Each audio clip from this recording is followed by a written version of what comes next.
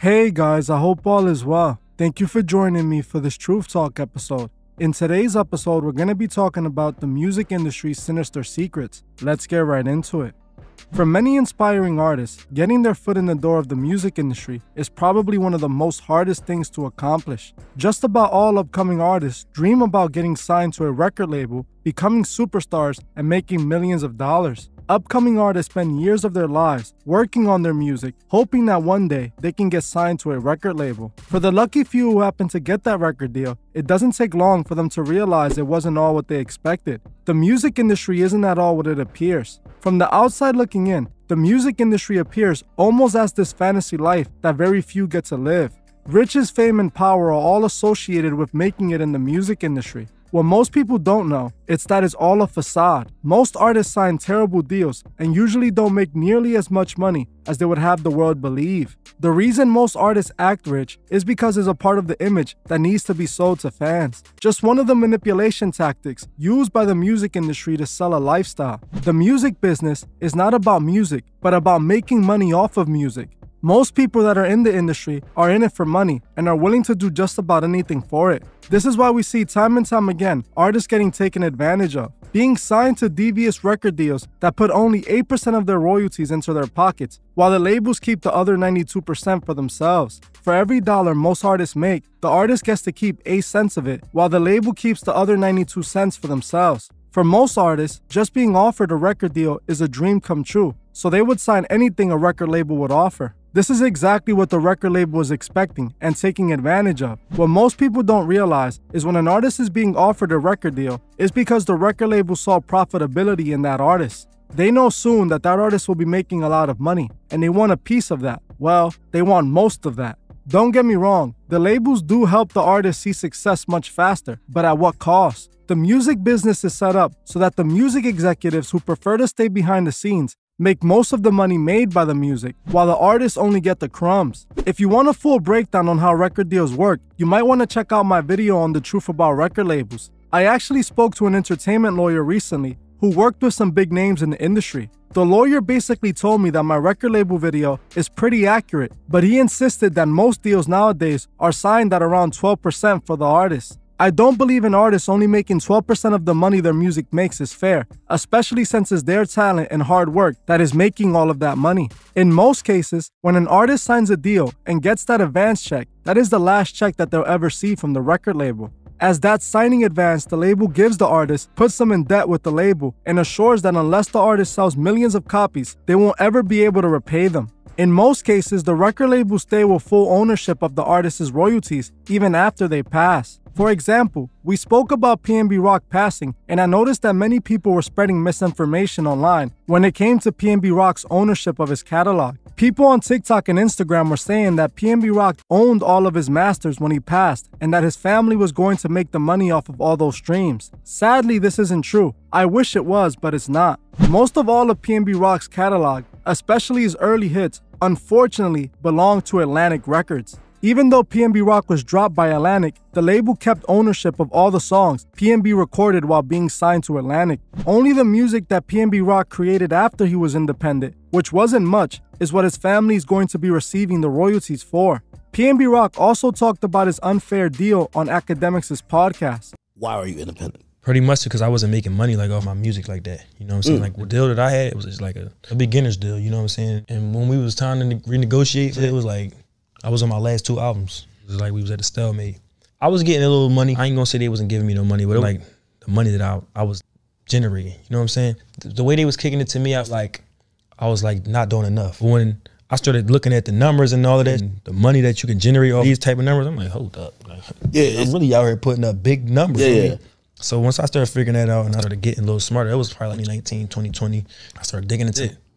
And it was just like, all right, man, we gonna come to this mutual agreement because we definitely understand how you feel. But it's generating all this money, but how am I still not recouping it? Figured out the type of deal that I was in. It was like, damn, so I'm thinking. Some deals are pretty much on recoup. Like you ain't gonna be able to recoup if you had a 15% recoup rate. Yeah, if you had a 15% royalty rate, like it's gonna take a while. Everything get taken out of your 15%. That 9 times out of 10. As you heard for yourself, PNB Rock admits he left Atlantic because they weren't paying him any of the money he earned from his streams. He explains how the labels use sinister techniques to rob the artist. When an artist signs a record deal, they become property of that label and are used as nothing more than cash cows. While people were spreading misinformation, people were streaming PNB Rock's songs, thinking that the money would go to his family, but instead, it was going to the pockets of the rich executives that live like gods off the back of these artists. The reason most talented independent artists don't make it is because of the lack of money and connections. Having great music is only 10% of what is needed to make it in the industry. So much more comes into play. You need to have deep pockets for marketing, and you need to have connections to get the artists in the right places. I made a full video on how to make it as an independent artist over on my second channel. If you want to check that out, the link for the second channel is in the description.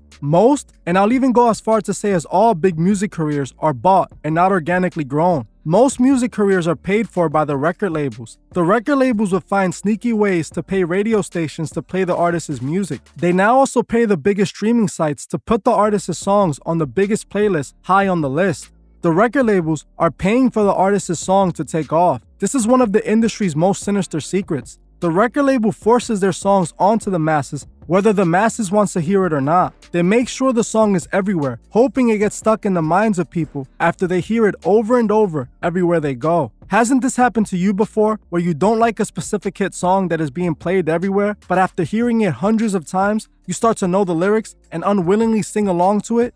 This is the label's plan. They pay for the song to get stuck in your head, forcing you to like it. After hearing the song hundreds of times, it doesn't even matter if you like the song or not, because you already know it and it's stuck in your head, convincing you that you like the song. One rapper who had a very successful hit song actually came out and exposed the industry for their dirty tactics. The rapper Chamillionaire spoke about his experience in the music industry after releasing his hit song Riding in 2005. The song was a mega hit and was everywhere, but according to Chamillionaire, he had to pay a lot of money to make the song into a hit. He mentioned out of his own mouth how record labels still use payola. I got into the music industry and thought that when you have a song that's #1, that it just goes magically because your song's good. It's paid. Like, payola is not supposed to be like a thing, but it's real. Like, I had to pay a lot of money to get my record to #1. And I started looking at the music industry differently.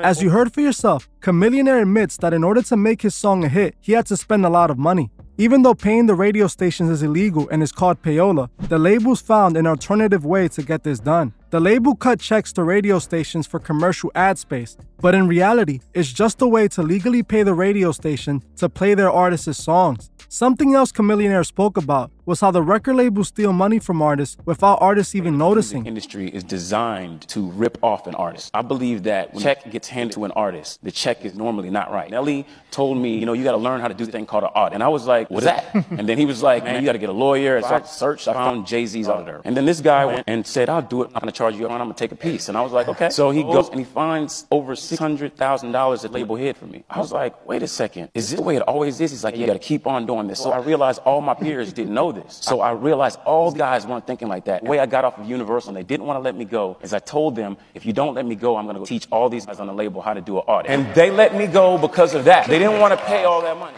As you heard for yourself, Chamillionaire states that the record labels were trying to steal over $600,000 from him, and he wouldn't have known if he didn't hire someone to look over the books. He even states that he wanted off the label, but the label wouldn't allow it. So he threatened the label by telling them that if he's not released from his deal, he would tell all the artists he knew to hire someone to look over their books as well. This made the labels panic, and they released Chamillionaire from his deal, knowing that if Chamillionaire exposed this, they would owe so many artists so much money. I am surprised that they just let him go and didn't just get rid of him. Imagine just how many artists have been robbed or are being robbed at this very moment. While they're enslaved to their deals being overworked and used to push an agenda, they're also being robbed. This alone should let you know how sinister the record labels are. They would do anything to keep their dirty tactics from getting out. We saw Michael Jackson pay the ultimate price for trying to stand up to the industry for his personal reasons. Michael was tired of being robbed and started calling out the labels, calling Tony Mottola the devil. The labels didn't like that, and a short time later, Michael was no longer a problem for them. These executives have the power and money that would make getting rid of an artist a walk in the park. We also have spoken about how the record labels open life insurance policies on their artists. For the longest, record labels have put life insurance policies into record deals themselves. Once these artists sign a deal, they give permission to the label to open life insurance policies on the artist, with the label being the beneficiary. Like I've said multiple times on this channel, this often makes some of these artists worth more gone than they are when they were alive, especially after the label knows that once an artist passes, their streams take off. We saw this with the rapper Juice WRLD, who passed right during the peak of his career. The label more than likely collected millions of dollars off Juice WRLD's policy, and then made even more millions off his unreleased music that they owned. This is why the label have put out project after project, as they're making most of all the money that is made off of it. The labels take advantage of the artists and the fans, knowing that the fans would play the artist's music in order to honor them, making the labels boatloads of money. There's a reason why the industry is ran the way it is. It's an industry ran by the Masonic Order.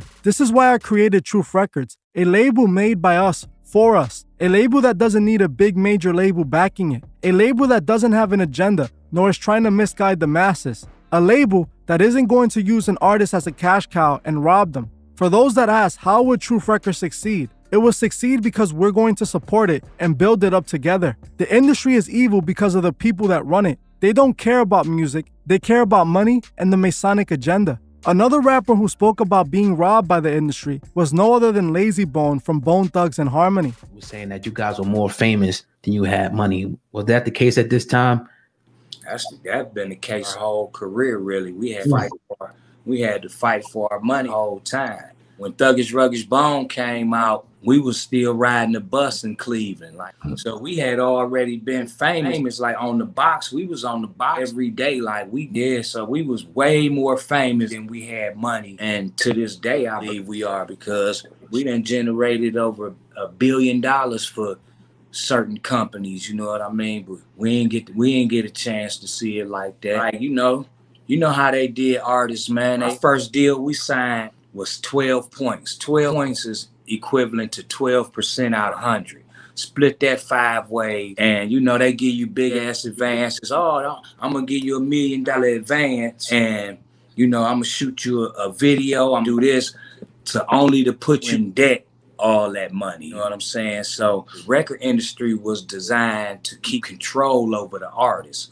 You know what I'm saying? As you heard for yourself, Lazy Bone admits that the labels were robbing them as well, and that they had to fight for their money. This is what the industry is. This is what artists are selling their souls left and right for, just to get robbed by the record labels. Only a few of the many artists that make it truly leave the industry rich, but at the end of it all, it cost them everything, including their soul. For those upcoming artists that watch the channel, I advise you to try to make it independently, or sign to an independent label that has no ties to the major labels and has no agenda. Even though they might not be able to get you to the level of Drake, they might help you get to the next level without selling your soul. Like I always say, we must remember that every day we wake up, our souls are at stake, and we also must remember to help those who can't see the truth find the truth. Well, that's it for this video. Thank you all for watching, and I'll see you guys in the next one. I just wanted to give a special shout out to the Truth Movement members. I truly appreciate every single one of you. If you would like to further support the channel, join the Truth Movement, or you can join me on Patreon, where I drop exclusive videos monthly. The link would be in the description. Another way you can further support the channel is by checking out the Truth Fit store and seeing if you find anything you like. Every purchase you make helps with the funding of Truth Records. The link to the Truth Fit store is also in the description. Also, please leave a comment on your thoughts on this video and on any future topics you would like to see me cover on my channel.